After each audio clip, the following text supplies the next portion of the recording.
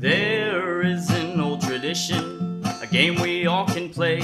You start by getting liquored up and sharpening your blade. You take a shot of whiskey, you grab your knife and pray, and spread apart your fingers, and this is what you say. Oh, I have all my fingers. The knife goes chop, chop, chop. If I miss the spaces in between, my fingers will come off. And if I hit my fingers, blood will soon come out. But all the same, I play this game, cause that's what it's all about. No, you can't use a pencil, cannot use a pen. The only way is with a knife when danger is your friend. And some may call it stupid, some may call it dumb, but all the same, we play this game because it's so damn fun. Oh, I have all my fingers. The knife goes chop, chop, chop. If I miss the spaces in between, my fingers will come off.